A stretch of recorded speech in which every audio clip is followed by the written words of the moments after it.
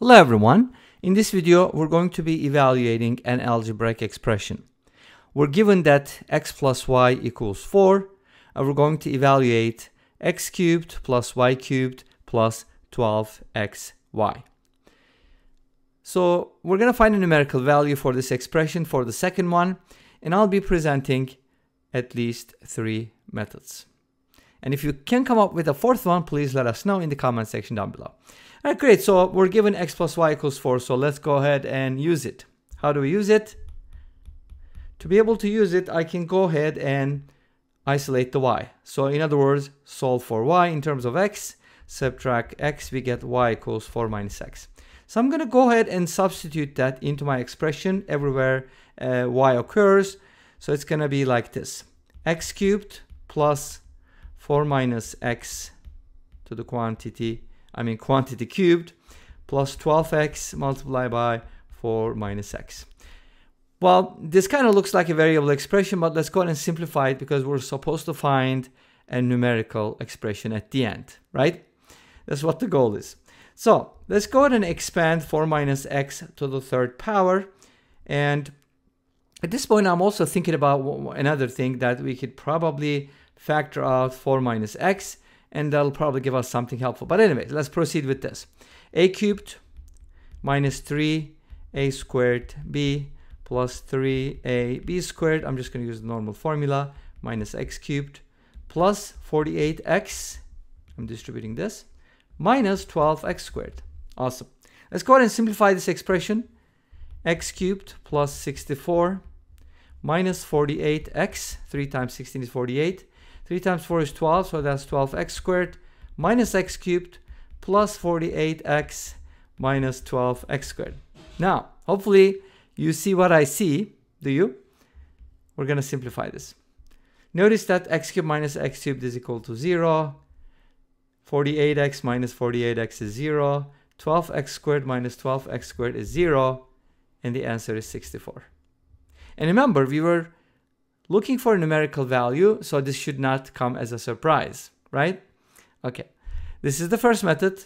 Let's go ahead and take a look at the second method. And at the end, you're going to decide which method is the best. And you can kind of rank them too, like my favorite is second, this and that.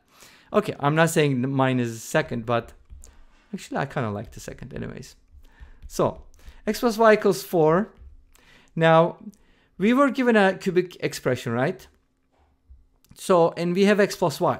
So that kind of tells me, I think to be able to go from x plus y, to be able to go to x cubed plus y cubed from x plus y, it will make sense if we cube both sides, right? At least we're going to get the first and the last terms. So let's give it a try. Sometimes with these problems, you don't necessarily know that your method is going to work, but you just give it a try. Of course, when I'm presenting the solutions, I already know it's going to work, right? Sometimes I don't. Anyways, so let's cube both sides. We get the following. Again, for this one, I can use the formula x cubed plus 3x squared y plus 3xy squared plus y cubed equals 64. And now we are looking for something like this. X cubed plus y cubed plus 12xy. I don't have a 12xy here, but I can kind of put these two together. At least I'll be getting the first part. And the rest can be factored. There's a common factor. Remember, this is actually an identity we do use for the cubic formula, right? Great. So that's what we have so far. And remember, our goal is to find x cubed plus y cubed plus 12xy. I didn't get 12xy, but I got 3xy times x plus y. But what is x plus y? Well, you know that. X plus y is equal to 4. So let's replace x plus y with 4. And ta-da! We get the answer from here right away, right? That's why I kind of like the second method, but I don't want to be biased, okay? Plus 12xy, because we multiply 3 times 4, and that's equal to 64. So this is kind of like one of the problems where we, find the expression right away. And there is another problem that is asking for something like sine to the 6th power plus cosine to the 6th power. Plus something like, I think it's 3 sine squared cosine squared. So you kind of start off with sine squared plus cosine squared and cube both sides, you immediately get it. Anyways, that's kind of similar to this problem. I just wanted to mention that real quick. And now we got the answer because we were looking for the left-hand side and it's equal to the right hand side, which is 64. So that's the answer. Make sense? Okay, awesome. So I told you that I was gonna present at least 3 methods, so here's the third one. And I know some people are gonna be like, you know, they're not gonna like this method, right? But that's okay. You don't have to like every method, by the way. So, but it's still a method.